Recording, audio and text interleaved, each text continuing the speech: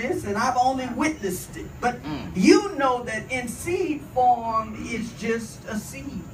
Well, in seed form, you only have symptoms that something may be going on the inside of you. Okay. Yes. In seed form, maybe you missed your monthly, and that was an alarm to let you know that something may not be right.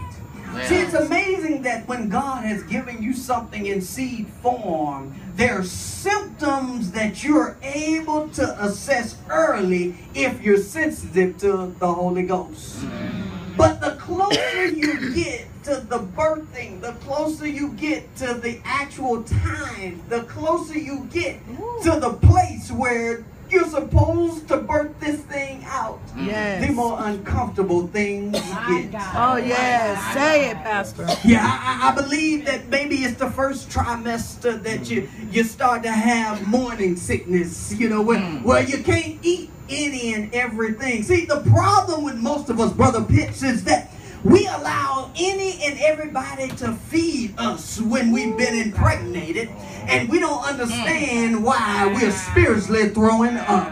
We don't understand why we're emotionally and psychologically throwing up. It's because, let me help you with this, when it comes to the law of reciprocity, you don't get to choose what kind of baby you have. The only thing you get to choose is what kind of seed you allow somebody to put in you. All right. Yes, Pastor. I don't need no help. I brought my own help today. Yes. See, the problem with most of us is we believe that we're able to dictate what the baby is going to look like in month 9.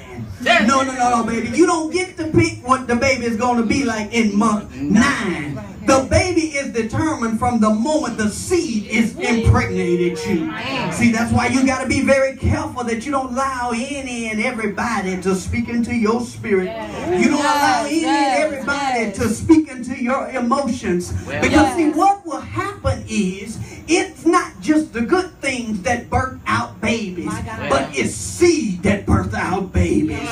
See, the problem with most of us, the reason why we don't have a bit spiritual life is because we don't have a spiritual seed. The problem with most of us is, even when we quote a few scriptures, it's not a spiritual seed, it's a religious concept. See, you just became great at being able to regurgitate cliches like when blessings go up, praises go up, blessings come down. Well, let me let you know something. That's not really a scripture, that's a cliche. Let me tell you this, that baby, I don't care how much you send praises up. The only way to release blessings is to become a giver. The only way to release blessings on your life is to do what God has said concerning you. I don't care how anointed you are. I don't care how gifted you may be. I don't care how many tongues you can speak. God is never going to bless you past his word.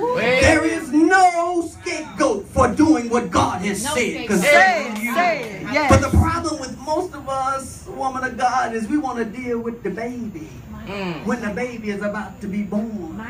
But the truth of the matter is, it's not about the baby.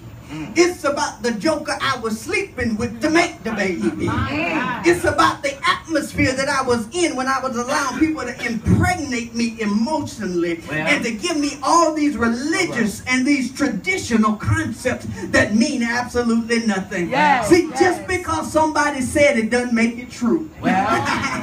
See, I told you this years ago, some time ago. There was a man that told me, he said, there's people that love you.